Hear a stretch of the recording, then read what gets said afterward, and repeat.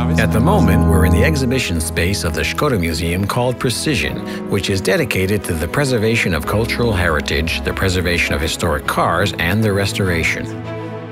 The exhibited car, the ŠKODA 422, made in 1931, is in its as-found, intact condition, not tampered with by a handyman. We call it a barn find, pulled out of the barn. It is relatively complete. It has almost all accessories from its era, so the restorer does not have to look for nearly anything and can start working.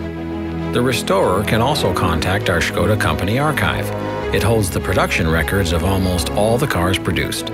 The archive staff are thus able to find out when the car was manufactured, as well as its body design, its first owner, and usually also its original color and upholstery.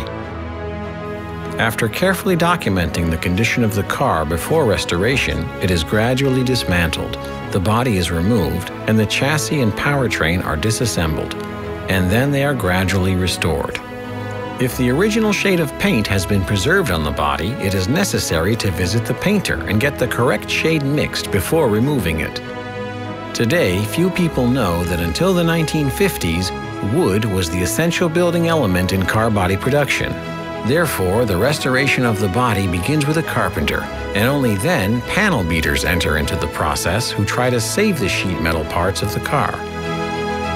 Sometimes during the restoration process, the part is so corroded that there is nothing to be saved. In that case, the panel beater must use a sheet metal panel and tools to beat and roll a new panel into original shape. After finishing the sheet metal work, putting the body and chassis together, the painters come into the process and give the car the desired color shade. After returning from the paint shop, it is necessary to rewire the car, fill the dashboard, and fit the windows if necessary. And after other minor assemblies, the car leaves for the upholsterer. After finishing the upholstery, it is time for assembling the last small parts, refreshing the car, and finally, the first kilometers behind the steering wheel.